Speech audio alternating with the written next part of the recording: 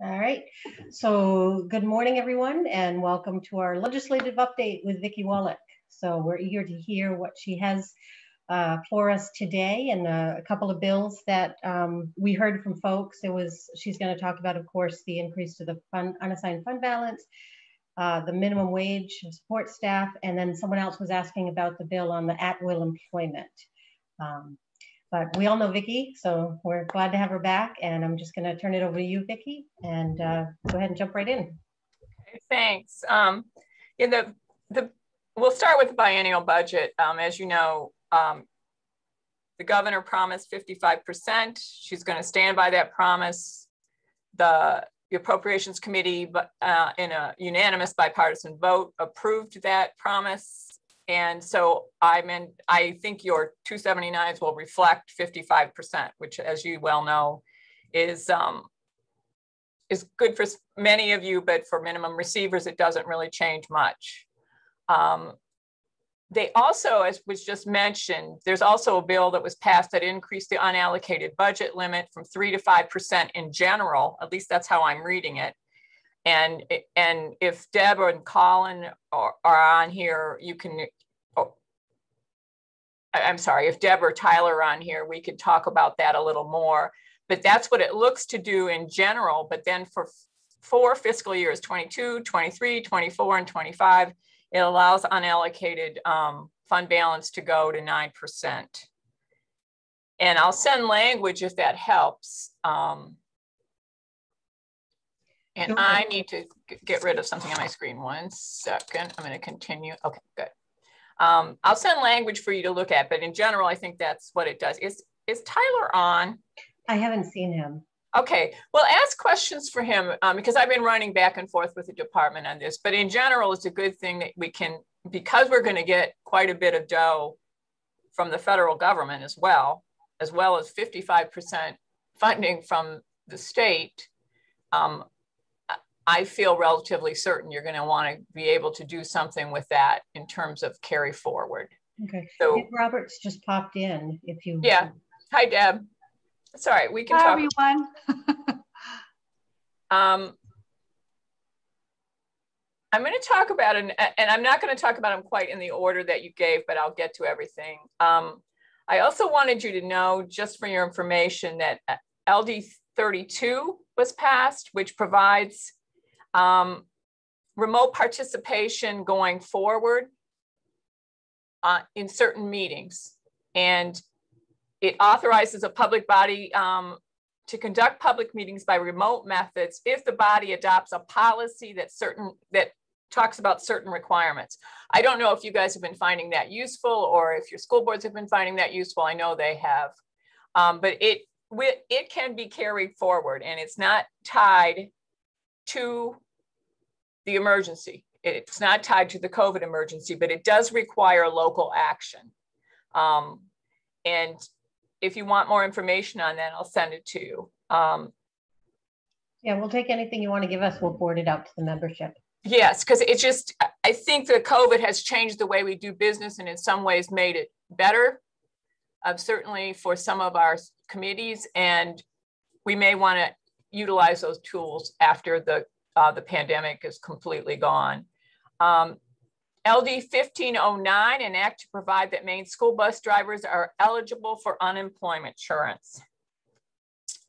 This bill allows school bus drivers employed in the school administrative units on or after January 1st, 2022, to be eligible for unemployment benefits regardless of whether the school bus driver receives written reasonable assurance that the school bus driver will perform the services in the second academic year. You know how those work. Right.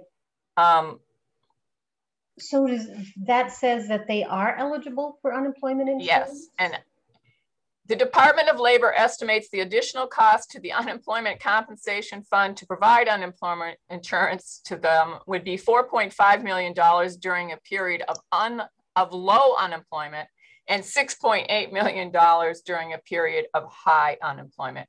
And this, Deb, we can talk. We probably need to put some, and I don't know if she's really still on, but we probably need to provide some help for districts to understand this. I am still here. You are still there? Yep. Do you understand this better than I do?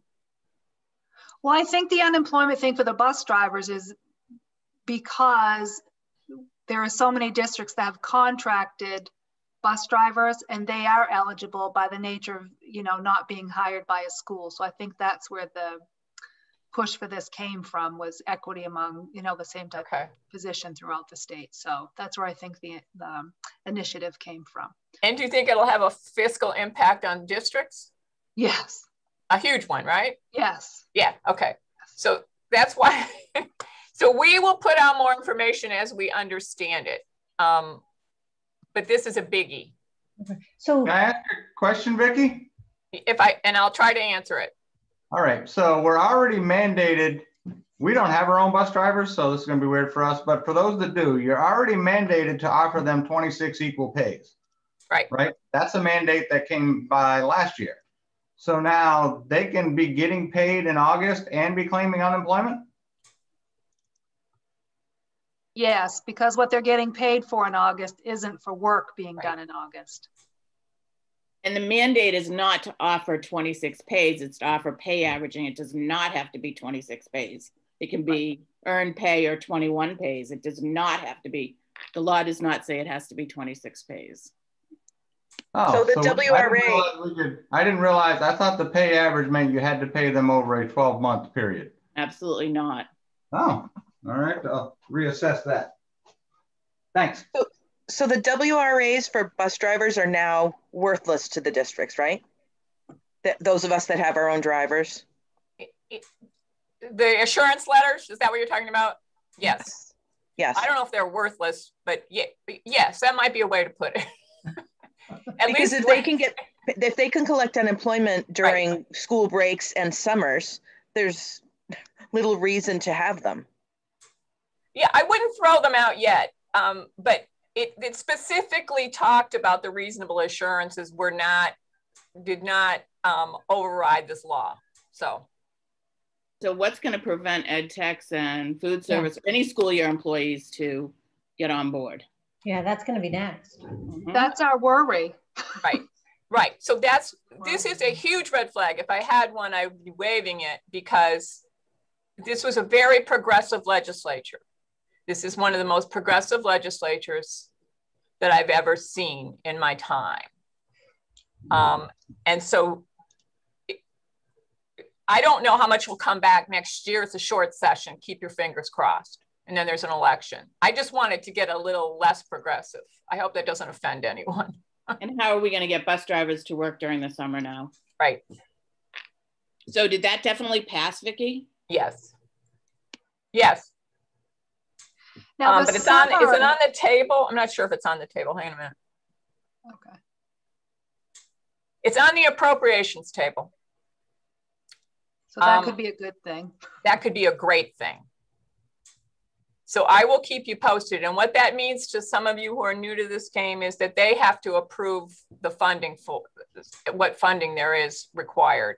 And there is some general fund funding in the first year. So there's funding from the state, but it becomes your obligation by 2023.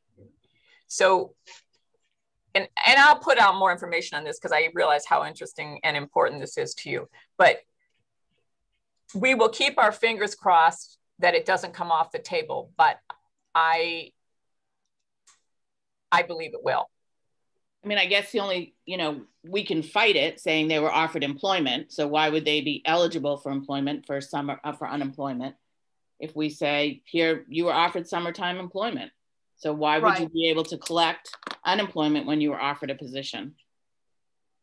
Good point, Diane. That's what I was going to throw in too. That could make a difference. If they're actually offered employment and refused it, then they shouldn't be eligible. But then again, you got to fight it. Yep. We have Doug. Yeah, exactly. Right. I mean, I think that has to be the conversation, and what documentation we need to make sure we maintain so that we can fight every single one of those. Yep. And Deb, why don't we work together on some information we could send out? Yeah, we'll pull Doug in. The three of us can work on it if it ends up passing, what we can provide for advice. And right. Because this is big, it's huge. And you don't want it to spread to other bargaining units or whatever. So, okay. Right. So, all right, good. Minimum wage. Oh, sorry, Vicki. When is that supposed to take effect? I don't think it's an emergency. I'll have to look. Okay.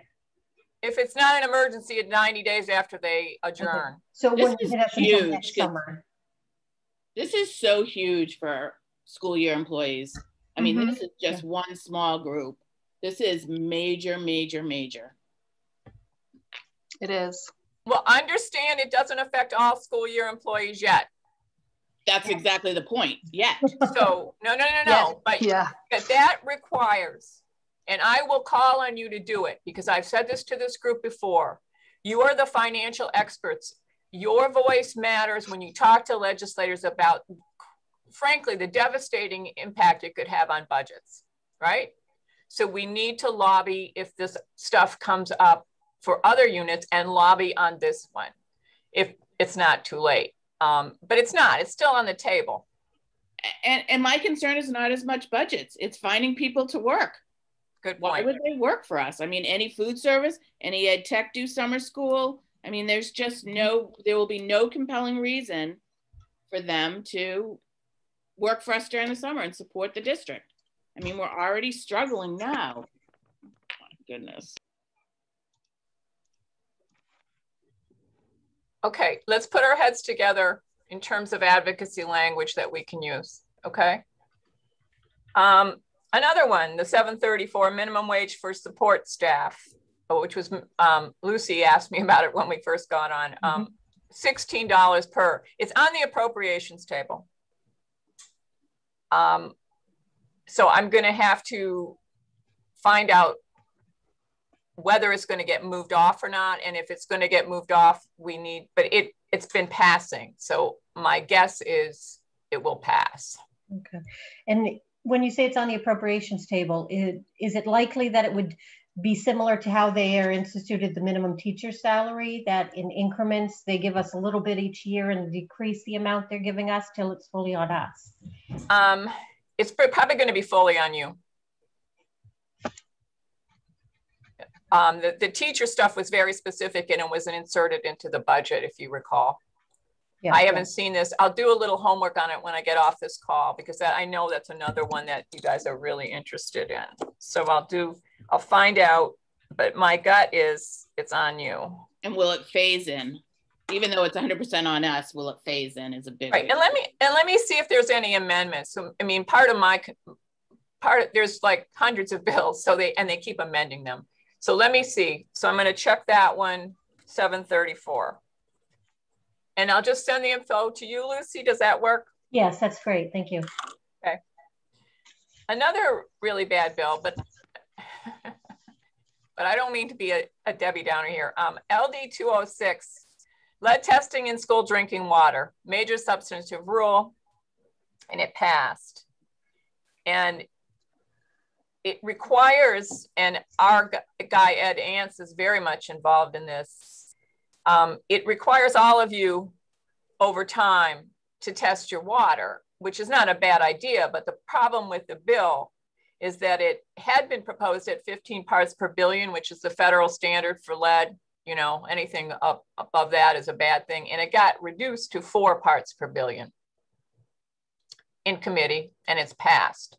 Signed into law, as a matter of fact.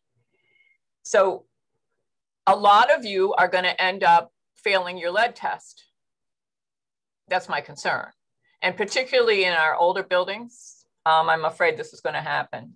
So we'll keep you posted. I'm going to work with Ed and Deb to put out information around this. But A, you're going to have to do the testing, and B, you're going to have to figure out the communication, or your school boards and superintendents will, to the public around this, because 4 parts per billion is much higher or lower, however you want to think about it, than the federal standard. So we'll try to give you some talking points so we don't alarm people. I'm talking to you guys about it though, because if mitigation is happening, it's going to cost some money, right? If you have to replace pipes and stuff. And who's paying for the testing? They're going to give you tests for free, I believe, but that's the least of your worries. The bigger question is what happens if you hit that 4 parts per billion. So, but I'll have to go back and look at the law, but I'm pretty sure they were giving the tests, at least a certain number of tests for free, because they were trying to avoid a fiscal note to get this bill passed.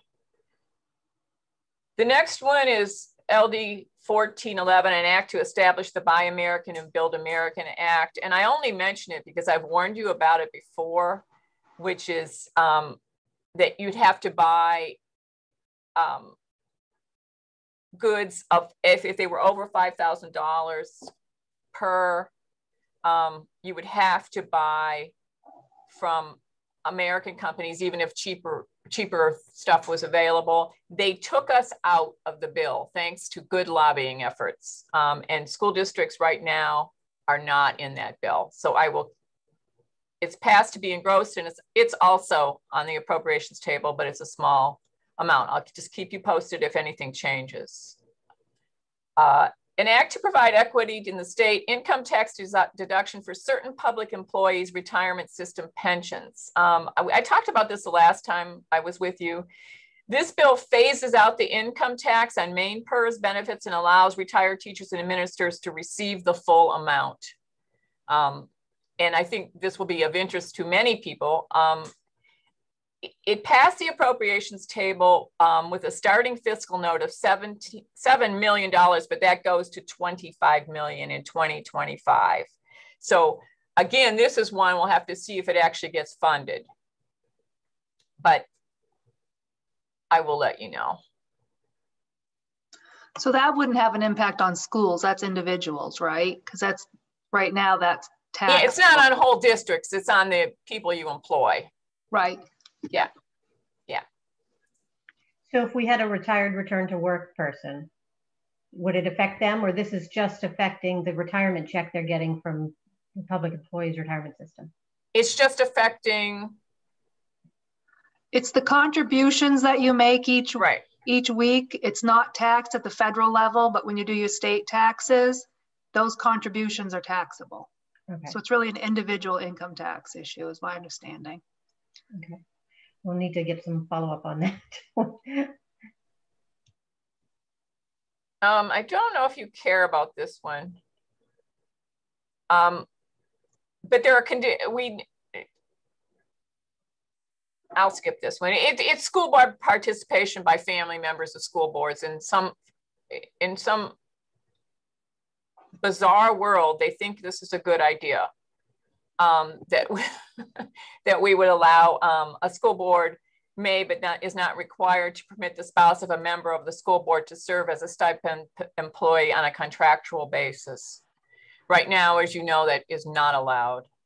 And it also allows the school board, but is not required to permit a school board's member's spouse to serve as a volunteer. We have tried to keep a bright line there, and this takes that bright line away in terms of who can work or volunteer in schools. And that was signed into law. I'm going to talk about this one because this one is very controversial. And I'm not, I guess I don't know if it has a fiscal note for you, but it could. It's to keep all Maine students safe by restricting the use of seclusion and restraint in schools.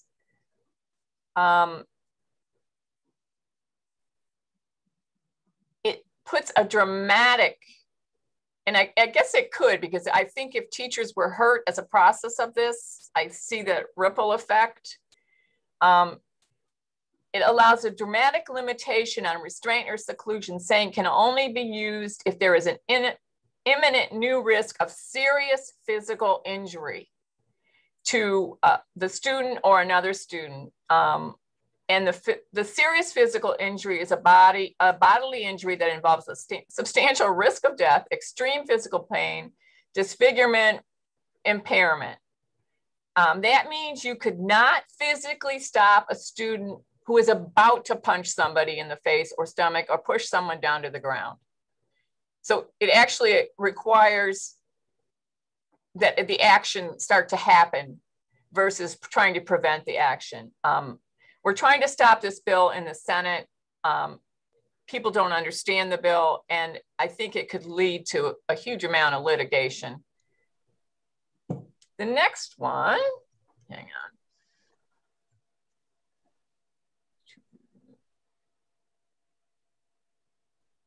Is, let me get to one that you can't remember. An act to increase the state share of the cost of health insurance for retired teachers. I talked about that the last time I was here. It's an increase in state funding of retiree health insurance from 45 to 55%. We supported it. It's around $4 million annually. It's unlikely, but it's not impossible that this could pass. It passed both houses. It would require, and it's on the appropriations table. And the thing I will send you later, because I keep talking about the appropriations table, is some document that will show you what's on the table and then eventually what got moved off the table. I think that will be helpful, okay? So do they only have a certain amount of money that appropriations has available, and then they have to kind of shop their priorities? No, not necessarily. Oh, okay. If it passes, I mean, that sounds good. Like they have this pot of dough and then they hand it out. But right. If it passes with a 2/3 vote, it gets funded. Oh, okay. So we'll see what happens. And there is money around. I mean, let's go, if you go back right to where I started, there's a lot of dough around, which is making people a little crazy, in my opinion. LD 52, we talked about this before, that passed. That was an act regarding collective bargaining negotiations by public employers. This was a deal we worked with the MEA on. And it makes education policies related to prep and planning and transfer of teachers are now permissive subjects of negotiation if both parties agree. Oh. Mm. So this, groaning. I know. I know. But it's passed and it's been signed by the governor. And it was a compromise. And it was a compromise. I will tell you now that this bill seems tame to some of the ones that are being passed this year. So we're in a situation. LD 677, this is a really important bill. I need your help on it. It's an act to improve, the title is an act to improve public sector labor relations by amending the laws governing arbitration under certain public employee labor relation laws. It allows binding arbitration on salaries and benefits. You know, and I know that that's the purview of the board. It's been that way since labor law was adopted. It's done for a very good reason, which is we shouldn't be allowing outside arbiters to decide things that affect basically what you spend on school fund, you know, what you spend on schools. And it's passed both the House and Senate, and it'll be up for final votes this week. We're sending out a bulletin, it may have already gone out. We need your help talking to senators. We're never going to win it, frankly, I don't think, in the House, but you should probably talk to everybody in the House and Senate to say how expensive this could be on school districts. It completely takes away the control over the budget. Well, it gives the board, has essentially no negotiable ability, right, because if arbitration decides there, exactly, what's the point in negotiating if now education policy is negotiable, but salary and benefits, if the school board is fighting on their side, it's just handed away by somebody that has no idea what's going on in the district and the community. Exactly, and that is, the governor vetoed the bill. It passed 2 years ago. She vetoed it. We certainly hope if it passes this year, she will veto it again. But I would rather I first want to try to kill it, at least in the Senate. So I will send out, and Deb, I'll use your help on this, Because you guys know finance, you can explain to your senators, oh my God, you know, this is what this will look like if you do this. And it will bring home, I'm hoping, to them. What's the time frame, Vicki, for when these are? Oh, immediately. I thought the session was done. No, they're coming in Wednesday, then they're going home. So we started sending out stuff today. I'll send it out when we get off this to you guys, or to you to send out, because they're going to get through Wednesday. They're going to start Wednesday and they're going to try to finish Wednesday. And at the very least, they may go a little bit over midnight, but they want to get done before the start. That's the start of the new fiscal year, right? Yep. So they are under a lot of pressure to do this quickly, which is also not a good thing, but it is what it is. So I'm going to make me an honest woman, Deb. I got to send that out to you today. Okay. Okay. Thanks. It's just, it's the one, this is the most important bill. It's the most expensive bill. I think, did we talk about the 6-month public employee already? Might have touched on it before, not today. Yeah, okay. This bill has been improved thanks to our concerns. The original intent, and Deb and I worked on this, I'm smiling. We were in a meeting, remember? Yep. Yeah.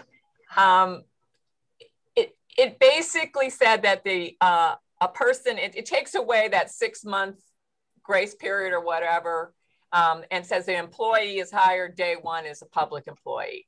Okay.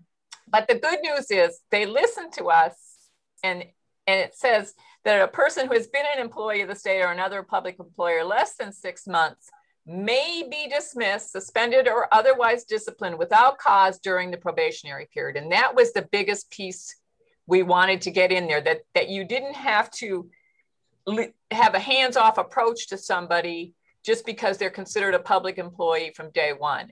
Really what this bill now is about is that it allows them to join the union from day one. So it helps the MEA, which is, you know, whatever, the MEA and the state employees union, they can all become members from day one. But we have made it a better, we've made it a better bill, and it's been passed to be enacted. I'm sorry, what? I was going to say, I think they can also file a grievance earlier than 6 months now.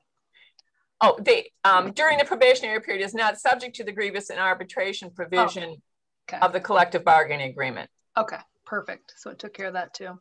Yeah, they did the right thing. And you know what? It was that meeting we had. Good. People listened. Thanks to input from the field, we spoke to them, and it made it a bad bill better. That's all I can say. Right, yeah. An act regarding the treatment of vacation time upon the cessation of employment. This could have had a huge impact on us, and it may still. Remember, it was going to allow you to carry it. It talked about paying out paid vacation to all employees. And I never thought they were really trying to capture us, but then they used a superintendent as an example. And as you know, you have policies now to what you pay out when people leave, but this was going to be all paid vacation. It was carried over. I'm hoping it's going to die. If it isn't dying, I'll let you know. We're going to need to lobby against it. An act, an act regarding 2021 municipal elections and town meetings. It's a bill to address 2021 town meetings and municipal budgets. And it gave you more flexibility. If it specifies that the bill beginning in January 15th and ending June 30th, 2022, and the end date of the emergency, that you could do, it basically allowed you. Why am I doing this? It specifies the bill's beginning January. It allows you to change your municipal town meeting budget adoption. It allowed you to do it earlier, right, Tyler? When is this? Oh, 1274. Don't worry about it. It was more relevant in the COVID. I think we're going to be out from under any restrictions by the end of the month, and so I think we don't need to worry about it. Did any of you change your town meeting dates this year? No? Okay, then don't worry about it. An act to allow career educators to retire without penalty. It was on the appropriations table. You have an early retirement penalty.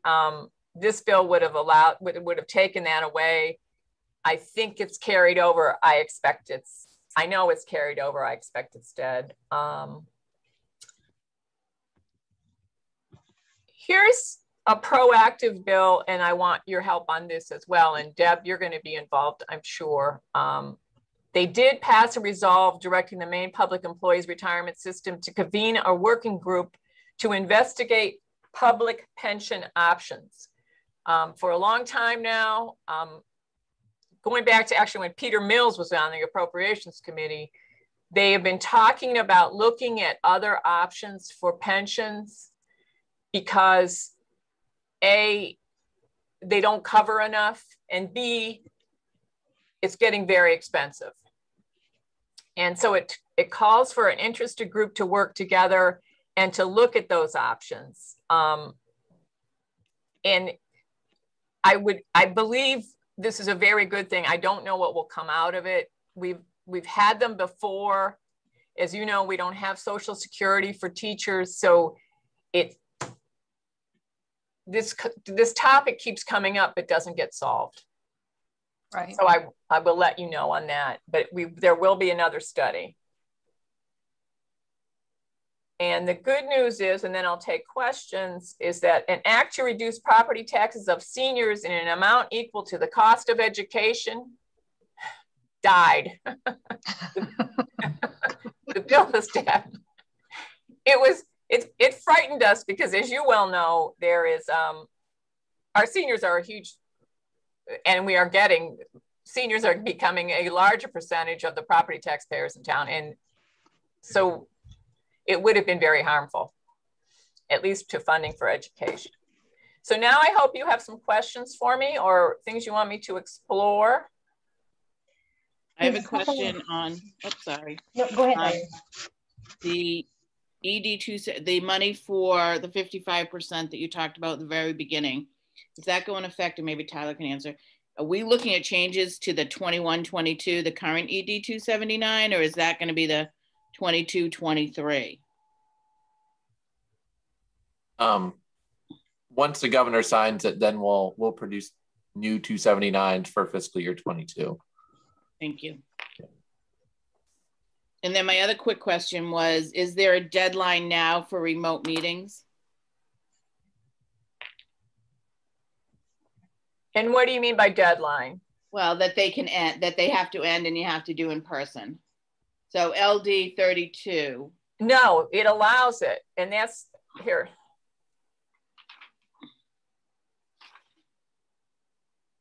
It allows them if you adopt a policy, and we may look and try to develop a policy here for school boards because it wasn't COVID related. That was kind of the point of the bill, that in the Maine Municipal brought it up because it had been a helpful tool. It's not as, there has to be, hang on. I'm going to just read what I have here. It provides authorization for any public body subject to Freedom of Access Act to conduct public proceedings by remote methods if the body adopts a policy that meets certain requirements. And remote methods are telephonic, video, etc. The policy must provide that members of the body are expected to be physically present for public proceedings, so you can't be completely remote, except when physically present is not practicable. They did talk about a far-flung body, and often that is not practicable. Let's say it's a body that has members all over the state. The policy has to provide members a meaningful opportunity to attend by remote methods. If the body allows or is required to provide an opportunity for the public, which most of you do, well, certainly we all do, they have to have a way to talk to the committee. And you have to do, notice, all votes taken during a public proceeding using remote methods must be taken by roll call, obviously, because people wouldn't necessarily know who's talking if they're not in the room with them. Town meetings and regional school unit budget meetings may not be conducted using remote methods. And that was a specific amendment put on there. So I don't know, would this be helpful to people to have this opportunity? Have the opportunity as far as remote meetings? I don't know at this point. I think it is, but I think each district is different as to how they want to conduct. So that all being said, and you say we need a policy to continue to do some remote. So what is the deadline for not being remote? So right now we're still a lot of us are still doing remote. We have not switched to in-person meetings. Does that mean as of July 1st, with the governor's new order, that we can no longer be remote, barring any policy, as of July 1st? I'm just trying to get a handle on this. But this bill has also been passed and signed by the governor. So I think this bill could kick in, but that's a good question. Whether this, I don't know if this was an emergency, I'll have to look. But yes, you're going to run out of time, I guess, at the end of the, well, yeah, at the end of this month, because the emergency is going to go away. Is there any protections for a certain amount of days after the emergency ends? Like once she declares it ends, is there an amount of time where people have to transition? I don't know. And because that's a whole separate issue, I'm going to have to find out. Right. I mean, but I would certainly, this is, for those of you who know how to do this, go to the legislative website and look at LD 32. It's worth looking at this and talking to your boards about if you want to get this moving. Because I think it will, I think we've gotten so used to being able to do this that it would be very helpful if we could continue in some fashion. And I will look and see if there's anything on 32 or any of these others that are affected by when the emergency ends. And I'll ask the governor's office if there's going to be any grace period. Other questions? There were a few bills out there related to CTE schools. Do you have any updates on any of those? I don't have specifically what those were. But how about the fund balance? Does that apply to CTEs as well as to K-12s? Deb, help me out here. If the fund balance, if it's a CTE connected to a school district, that's the school district's deal. But you're talking about, yeah, I don't know the answer to that. Do you know, Tyler? I do. So the CTE fund balance is, because that's a restricted fund balance, doesn't get included within the restriction. So that amount wouldn't get included in the 3% or 9% or 5% anyways. Because it has to be spent on CTE. So it doesn't matter whether it's a region or a center? No. Same thing. Yeah. Okay, that's good. Joya and Sherry, did you guys have any specific bills you were looking at for the CTE regions or center? I've been watching all the CTE bills coming through, but I haven't seen anything pass yet that was a concern. I think a lot of it's going to be next session. Okay. Thanks. We've got a couple questions on the earned paid leave. Did they make any changes or amendments to that EPL bill that was passed last time? Hey, Tyler, what was the EPL bill passed last time? I don't remember exactly on that one. That was one that Joanne was tracking. Whoops. I think, Vicki, they were trying to work on helping with substitutes because we pay them half day, full day versus hourly. We had a conversation about that at some point this spring, but I don't know if that went anywhere. And coaches as well, because there's no real mechanism for coaches and substitutes to get paid, to earn paid leave. That bill died. Okay. Of course it So did. no changes then. No changes. Yeah, I remember looking at it yesterday. And if I'm wrong, I'll correct myself, but I'm almost 100% sure that it died. It died even in committee, maybe. Yeah, I knew we hadn't talked about it for a while, so I figured probably it died. Yeah, we were trying. We were, but I'm quite sure it died. Okay. And sorry. I had someone ask about the LD 553, the at-will employment. 53, hang on a second. Give me 1 second. Okay.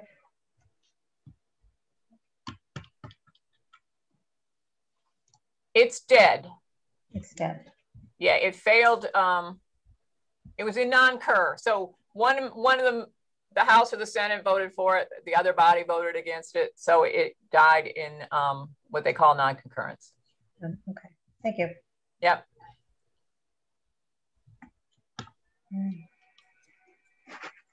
I think we had all the questions that were in the chat. Does anyone else have any questions they want to throw out?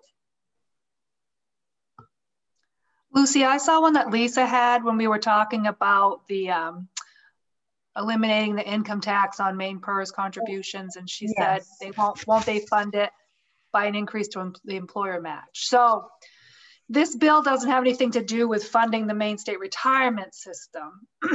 So it wouldn't be through employer match. This is income tax. So main PERS contributions at the state level currently, you can't reduce those from your income before you get assessed your income tax. So it would be something, it would be lower income tax for the state, and they'd have to figure out a way through that revenue stream. It's not to do with funding the retirement for people. So it's two different things. I don't know if Tyler wants to add anything on that or, no. Okay. Thank you. I think LD 1509 is one of the scariest ones around, the bus drivers. Yes. That one is just mind-blowing to me. It is. It's scary because it's just the precursor to the, like you said earlier, the rest of the school year employees. That's what Doug and I have said. Yeah. And you know, Deb, we need to, we are going to, the three of us will put our heads together and try to be proactive, because I think your concerns are founded that once one of those goes, the others could follow. In terms and I think adding Diane's piece about summer work too, or, you know, even during vacation week, sometimes they'll have a little mini extended program for kids that are struggling. And if they're getting unemployment, how are you going to get the kids to and from school? But for me, one of the frustrating pieces, because I have a few bus drivers in one district, but not like some of the numbers the other districts would have. It's just when they were hired, they understood they were school year employees. So if there's no school on Christmas vacation week, you're not working because there's no bus running. So you knew that when you were hired. Same thing. If you don't have school during the summer, you know you're not working. So you were hired understanding those terms. So I struggle with it. Now you can go claim unemployment when you knew coming into the job exactly what the terms were. Yep. I think it even has more outreaching consequences besides the fact of other school year employees petitioning for unemployment. But also in my area, at least, schools that have their own transportation pay a much higher rate than like a bus company. Mm-hmm. And kind of that offset is always that because they aren't getting unemployment. Now they're going to get the best of both worlds. So on one avenue, I can see it might help schools be able to recruit and retain drivers, but it's going to be a real hurt on those private companies. Either they're now going to have to offer a higher rate of pay, or they're not going to find drivers. Right. Mm-hmm. If a group of us, Deb, maybe you can help me, if we could put our heads together later this afternoon or later today sometime, let me just finish. Get me some talking points. This is still on the table. okay? This hasn't passed yet. Yeah, because I'm wondering why we're just hearing about this. And I work for 2 different superintendents and neither of them knew anything about it either. So, you know, it seems like it's kind of sliding through without really the people that are being impacted know anything about it. At least it was news to me. I think when we were talking about the unassigned fund balance previously, a bunch of us from the executive committee put together a document and sent it on to Vicki to take with her to share what our concerns and issues are. So if any of you would like to send some information and how it impacts your school, your region, if you want to send that to the main ASBO email address, and we can compile that and put it together and send it out to Vicki and Deb to be able to use. But it's immediate need because they're going to session on Wednesday. So if you can send this in the next, you know, today, Monday, so that we can compile it and send it on, we can certainly do that. And we certainly opposed it. We stood up and opposed it in hearing. Right. Okay? Yeah. But I don't, and I mean no disrespect. The Labor Committee was on steroids. They had the votes and they've been waiting. I mean, there was a conservative, you know, there was a conservative governor for a while, and a conservative legislature, which is really more up to the point right now. And now it's a more progressive legislature. So they're trying to fix everything that ever happened. But this one is really bad. And I think it has so many unintended consequences that people did not understand. So if you can get it, and Deb, is that okay that we would work on that together today? Sure. Yep. Thanks. And I think too, you know, this is just a testament to how important the legislative committee is for MASBO, you know, to be on top of the bills. I mean, we try our best, but to really, you know, take a look at the beginning and really advocate and be the liaison to make sure that the message is getting out to MASBO members so that, you know, if you want to testify or send in any testimony that you would know earlier. Well, there were so many bills this year. I know, it's overwhelming. And I don't even know, honestly, like Vicki said, if it would have made a difference, but I do, you know, putting myself in your shoes, you know, to hear it the first time today, knowing it's the 11th hour and it's such a big deal, you know, but. And actually don't feel bad though. Most of the stuff gets done in the legislature at the last minute. Right. Because think about it. They don't hear about these bills if they're not on that committee. So this is actually a good time. It's front of center now. Let's put a full court press on it. So yeah, everyone, I put the main ASBO email address in the chat. So if you've got some comments that you want heard, send those to that main ASBO address and we'll compile them and get them out to Vicki and Deb and they can put them to work. Okay. Good. Does anyone have any more questions on any other bills that you're familiar with or heard of and want to know where they landed?